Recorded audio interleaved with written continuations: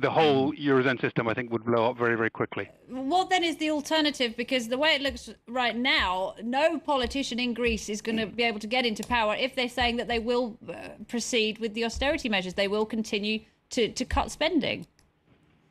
I mean, I don't see that the position is completely, impossible. I don't see how they can form a government of any kind. I think it's a completely extraordinary situation, and refusing to accept the memorandum means automatically, essentially, the plug is going to be pulled on them by the EU and the IMF. I don't see you can meet these terms. I mean, an end to austerity, an end to cuts, you can't meet those terms. The EU is simply going to walk out on them, and they don't seem to fully accept this. They seem to think they can kind of have it both ways.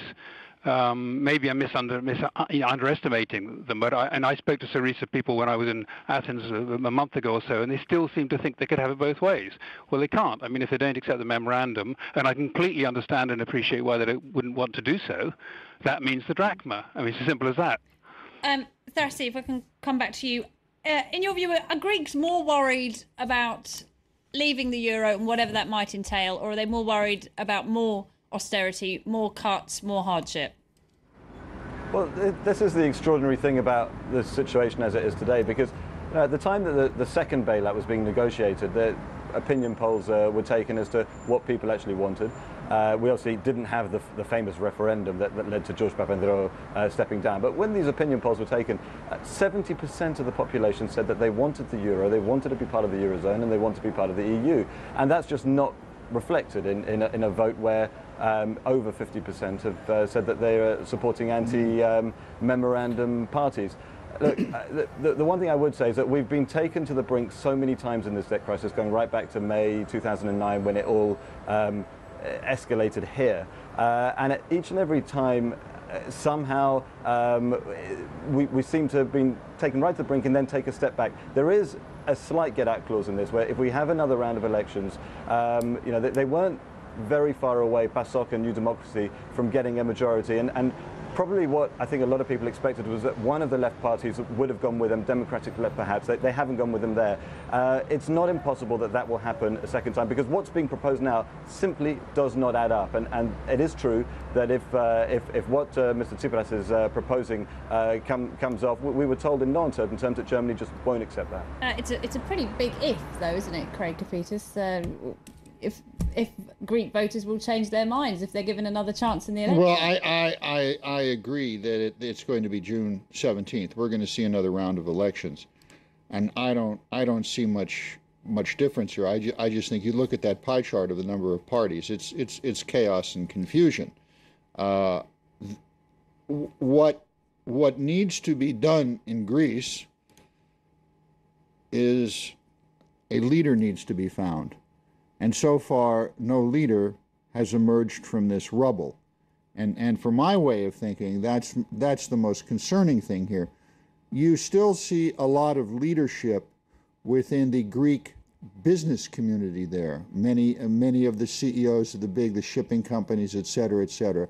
You see leadership within the young people within, for instance, the Greek Foreign Service, who have ideas, who are still being shut out.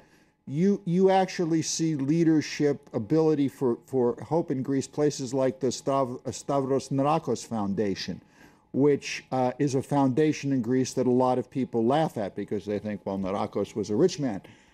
But the people who run this foundation and other foundations and other institutions there have not been included in this process of recreating a new Greek state to get the country out of this mess.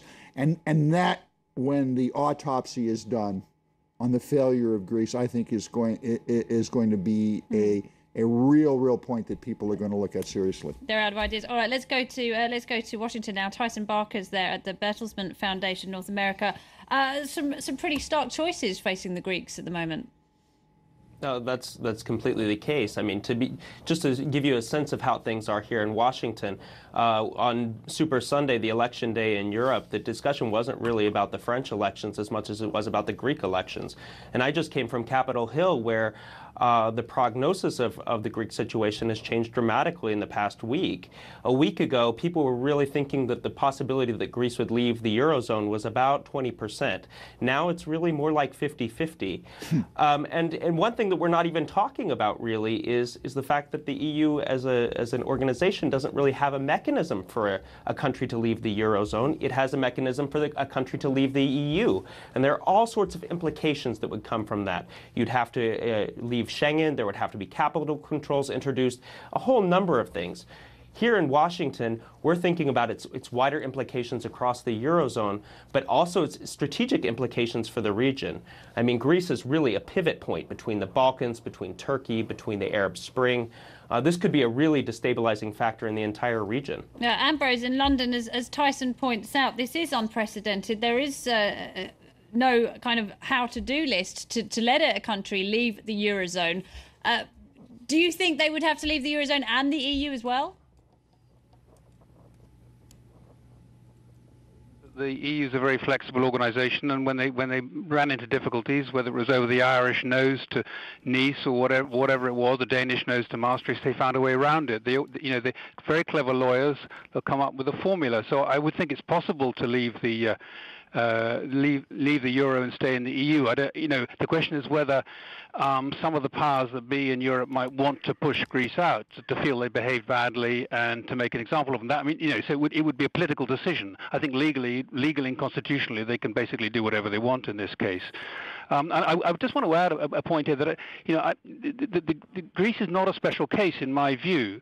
It's the first of a series of countries that got into trouble, but the same dynamic is basically at play in a number of others. It's debt deflation. It's essentially a 1930s gold standard structure where all the burden of adjustment is on the weaker countries, and they're all being ground into this death spiral.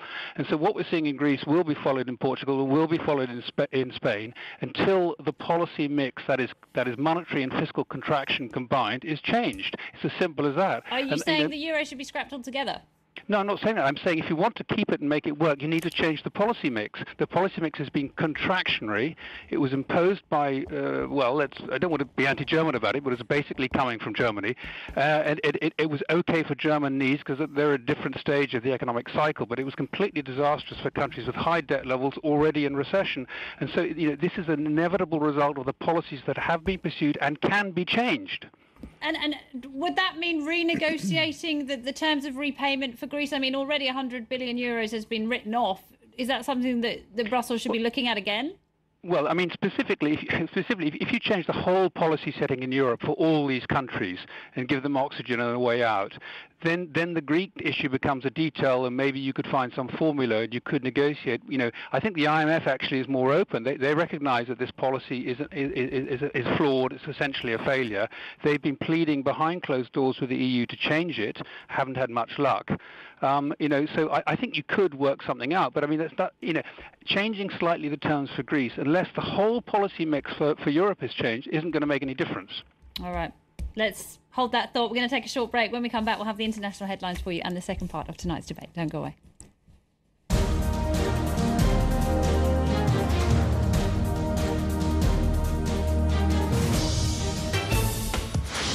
France24 presents. It is running out of money, and there are concerns all over the Eurozone about the implications of what it will mean if Greece defaults on its debts, as many are calling for it to do in Greece tonight. A reminder of who's with us. Craig Kapitas, a Paris-based journalist and an expert on Greece and many other things as well. In Athens tonight, Thrasti Petropoulos, chief editor of Athens News. Tyson Barker's at the Bertelsmann Foundation in Washington. And Ambrose Evans-Pritchard is at the Telegraph. Thrasti, if I could go back to you, just before the break, Ambrose Evans-Pritchard was talking about the need to reassess the policy towards Greece. I mean, is there any room at all, do you think, for the Greeks to renegotiate the payment plan of this debt? No, I don't think there is. Everything that we've been told, not just coming out of Europe and Germany in particular, but also within Greece for this whole process, whether it be Papandreou, whether it be the technocrat Prime Minister Lucas Papadimos, or the current leaders of the two main parties, everything that we've been told is take this memorandum, or you might as well forget the euro. So I don't think there's the one area that perhaps has changed things is François Hollande's victory in France and the belief that there'll be some lessening of austerity going forward. But look, we've got 11 billion euros worth of austerity to implement in June alone, and about the only thing that I can see changing is perhaps wage cuts, which are seen as a deflationary measure, just about the only deflationary measure that we can have in the Eurozone. Perhaps they won't be as severe as they would have been, but otherwise no.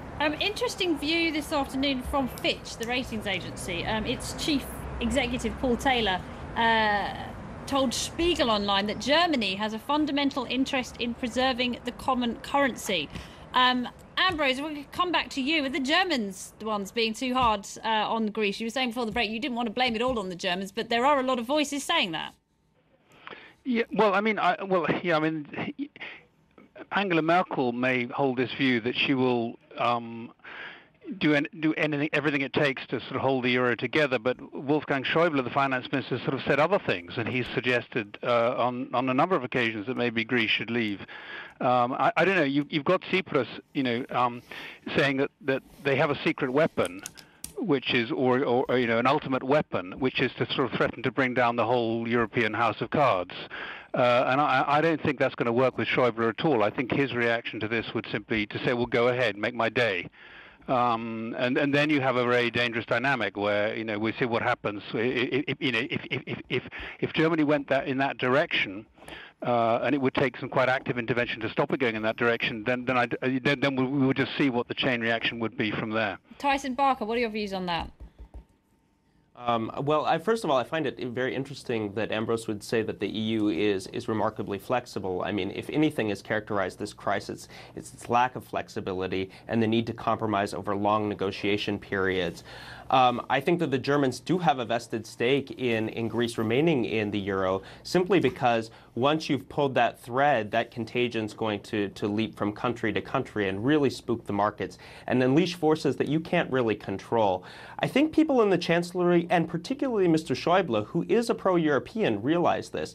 But regarding a renegotiation of the bailout deal for Greece, I think that that's probably not in the cards. And I just wanted to bring in, there has been a particularly nasty side effect, if you can call it that, from this inconclusive election in Greece. The Golden Dawn Party, they're a far-right neo-Nazi party. They've won some seats in Parliament for the first time. They say they now have a stronger mandate to carry out some of their, to be frank, troubling ideals. Let's take a listen to their leader earlier. What will be the first measure to change? All the illegal immigration out of my country, out of my home.